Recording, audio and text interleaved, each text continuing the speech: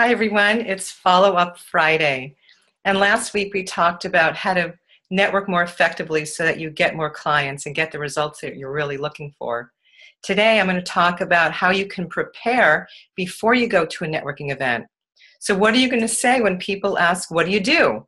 And I'm talking about when you're having a conversation with people that you meet at the networking event, not when you have like 30 seconds to stand up in front of a room, which is a more formal introduction. So what I find is when I ask people what they do, they go on and on and on, and they tell all these stories, and it gets so boring.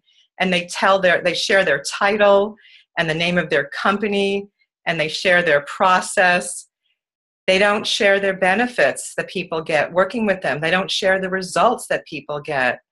So what you want to do is create languaging that relates the experience that people have when they work with you. So after people work with you, how do they feel? What results do they have? What are their benefits? What's their life like after they've worked with you? So a template that you can use to easily share what you do is just to share the problem that people have and the solution that you solve. So I work with people who are struggling to get clients because they don't have a follow-up system in place. And I help them create a step-by-step blueprint for their business so they can convert more prospects into clients without being salesy. So I'm sharing a problem that I solve. People are struggling to get clients, and I share the benefit. I'm helping people convert more prospects into clients and without being salesy, because the salesy thing comes up a lot for people. So that's eliminating an objection that might come up when people hear, oh, converting more prospects into clients, well, then I have to be salesy.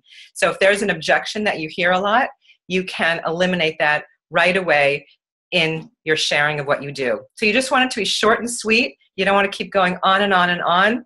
And the whole point is you want to get them to lean in and say, well, how do you do that? Or tell me more. So if you're really interested in learning how to create a really powerful what do you do statement, and if you want to learn how to network less and make more money and be more confident with your follow-up, and how to convert more leads into prospects, I'd like to invite you to my upcoming workshop, Power Up Your Follow-Up Live, How to Attract More Clients Fast Without Being Salesy. It's April 7th and 8th in Pleasanton, and it's going to be a transformational 2-day event. So you're going to come out with what do you say when people ask what do you do, how to share more formally your 30-second infomercial. You're going to learn how to pre-qualify your prospects, how to handle objections that come up really confidently and powerfully. And you'll be in a community of like-minded entrepreneurs who are on the same journey as you.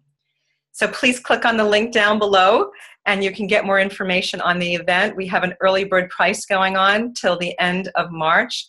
So I look forward to seeing you there. And if you have any questions, please reach out to me at Debbie@powerupyourfollowup.com.